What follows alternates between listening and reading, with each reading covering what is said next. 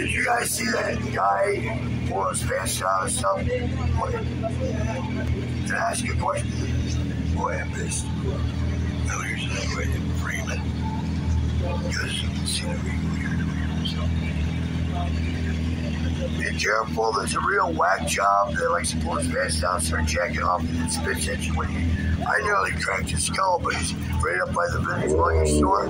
If he's still there, let me know. I will come and crack his skull. He was scratching his balls in front of me, and I said, pull your pants up, there's kids around. And they spit at me, nearly cracked his skull. Fucking asshole. There you go. Now let's see what the community said.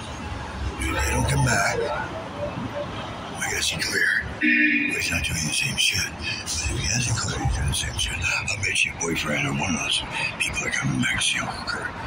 Yeah, I've been wrong before, and there's times that people don't want to hit him up. You decide how it ends. You saw how it began. Like the shirt. Lie of greatness. Here's how he's so intimidated. Be careful, there's a real dirty guy, and I mean dirty, and he pulled his pants down and started doing vile stuff in front of me, and when I called him out, he spit at me. If he was close enough, I would have cracked his skull. If he's still up there, let me know, I'll come up and help. He's doing vile things in front of families. So there's the second time. Will they do it? Will they act on it? Or will they just knock him out? I don't know. Time will tell. Time will tell.